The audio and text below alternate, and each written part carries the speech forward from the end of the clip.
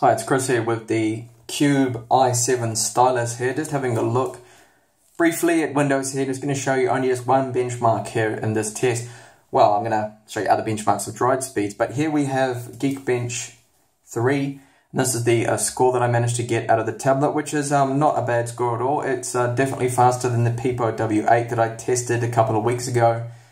And the score is pretty much on par around that of what I was getting out of the Cube i7. So not a bad score there. I'll just show you too that the benchmarks that I've run now on the USB 3 drive here, this is not a bad score at all, but this drive here is actually, what it is an enclosure that's running an M2 full SSD drive on there, running through the USB 3 port. Now I can confirm that it will run your 2.5-inch hard drives without any issues. So here's one right here. This is my Toshiba Basics 1TB drive.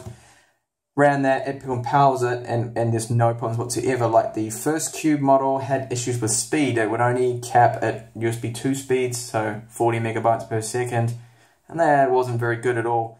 But here you can see it's going really fast. So I'm just going to do a little test here of the USB drive. So I have cooked up right here. This is a SanDisk Extreme USB 3 drive, 64 gigabytes. And I'm just going to move a large file, which is 1.6 gigabytes, over to the drive and see how long that takes it to do that. So if I load that up, oops, that's not the one I want. It's this one here, removable drive. Okay, so it looks like I already have that file on my drive because I just moved it off. So what I can do, and what I'll do now is just move it from here to here. Just going to delete this. Okay, delete. And move it and see how fast that runs. So you can see it running there about 180 or 170 now megabytes per second. So that's quite quick there. It's definitely full USB 3 speeds. And now I'm going to copy it back and see how fast that is as well. I just want to delete this, hang on. It'll be faster actually if I push the button. I'm just not too used to using styluses. So okay, that file's now gone, so I'm going to copy that back. And it's writing it again around the same kind of speed, so that's not bad at all. And let's just double check that's going to run it. Hi, it's Chris here from TechTablets.com with the Cube i7 Stylus. Yeah, not a problem. So that worked fine. And what I'll also do is just plug in that super fast drive here that you can see here and copy that over and see what kind of speeds we can get as well. So I've just plugged in that. It's actually a SanDisk X110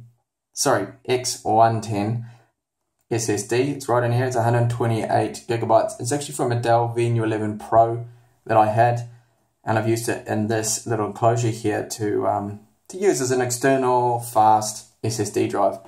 So I'm just going to copy over now that same file again and see how fast it writes this time, because this drive is very fast.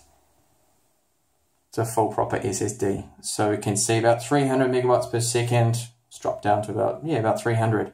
So very quick. Definitely fine. USB 3 speeds there. Very good. So no issues there. I've had a couple of requests to test out the screen with the stylus in regards to the edges of the screen, like how sensitive it is. I'm just using my finger along here on the clock. I'm not having any problems, and the stylus does seem to register right on the corner there.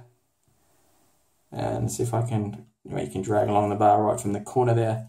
It's not too much of a problem. So I'm just going to run a couple of programs here. Now, I don't have Photoshop CC, which is the Photoshop Cloud version. I'm not an artist or anything like that, so I don't kind of use those programs. So just bear with me on that. What I've done is just tested out a couple of times here the pen, just using OneNote here. So if you reverse the pen around, you can erase the text, like so. It takes a while here in this mode, but I was just testing with the pen to see how quick it is and accurate it is on the screen.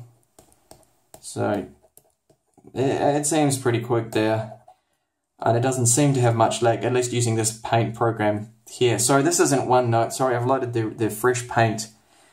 Apologies, getting myself confused there.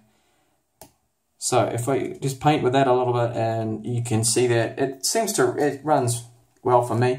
Now there is palm rejection. As soon as it detects the pen here, my finger, if I touch it, will do nothing, which is great. So I'll exit out of this and go into OneNote, which apparently does work with the pressure sensitivity. So if I find OneNote again, and where is it? I find that because I clicked the wrong thing. There we go, OneNote. I'll load this up. This is a recent note here. So I'm just going to do a little writing test here. Okay, so hello. This seems fast and very easy to write on. And if I do use the stylus right on the corner of the screen here, let's see if it will let me. Okay, well, it's going to bring up the menu there, but okay, I did manage to make a small dot there, right on the edge. Seems to kind of work. Well, it works fine there. Try the other edge. Okay, it wants to scroll if I touch too far. So right on the edges, it lets me draw a line just along the edge here. I don't seem to have too much of a problem there. Now reverse it around. Can I erase things? Yeah, that's pretty quick. Not bad there at all. So not bad. Now, I haven't had much experience, I'll admit, with styluses because I don't really use them. I have the Surface 3 and that's a different kind of technology. That's the N trick. And to be honest, I've only just used it to sign a couple of papers. But we'll just try again and just do a couple more things to test the speed of it. So it seems very quick to me. Of course, this is only basic stuff. So using Paint Shop, it's going to be a lot harder for you to, well, what am I saying? It's going to be a lot slower probably if you're manipulating images and moving things around because it's more intensive. So just doing this quick little test here, you can see that, I mean, it seems pretty quick there for writing and fast enough for me. I don't know really what people want to see tested with the stylus. The pressure, of course, that's what you want to know, isn't it? Does it work? So if I try very light there, then push down harder, it does seem to be registering there. So thin line, thicker, pressure sensitivity. Seems to work. And the nib accuracy where the pointer seems to be, yeah, where the pen is. Hopefully you can see that okay on the screen. Seems faster. Okay, so that's a look at the stylus there. Now I'll just quickly go and finally have a look at Internet Explorer and just load up a website. Someone wants to see how fast it scrolls from the forums of my site, so let's have a look now. I'll load that up.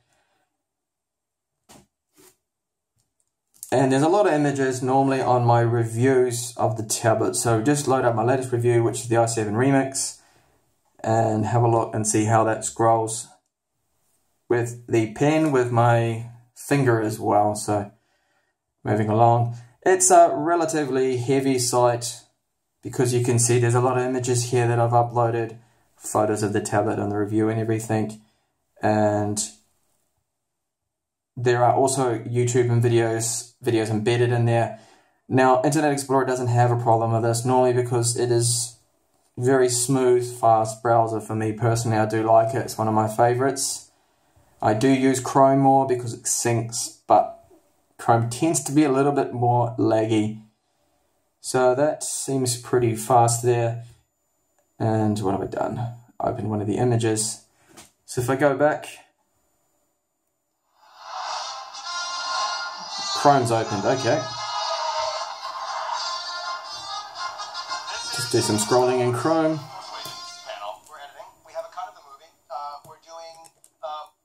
I can't scroll like that with the pen, okay. Seems fast enough. Seems good. I don't see any stutters or lags. Start on lags and Windows. If you want to see a multitasking test, I can also upload that and try that out as well.